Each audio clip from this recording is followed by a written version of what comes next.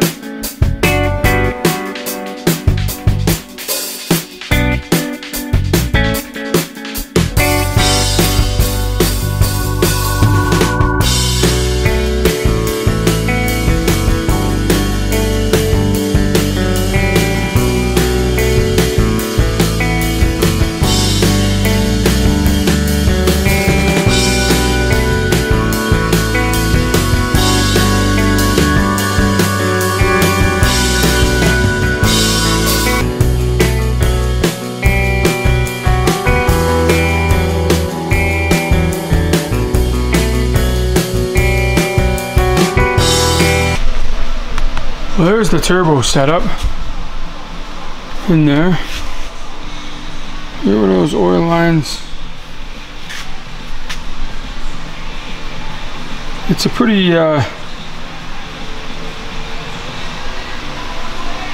configured odd little configuration, but I'm going to put a big manifold on there and big crazy twin, so that stuff's all going to be gone.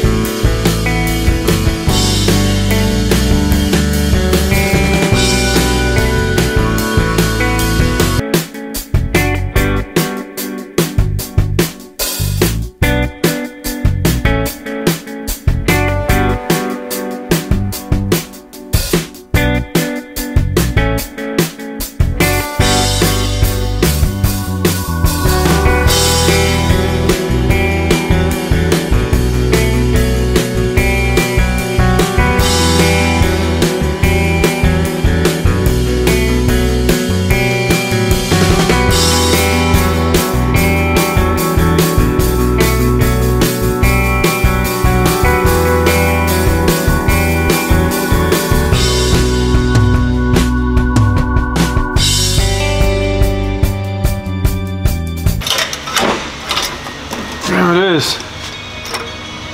Turbos are off.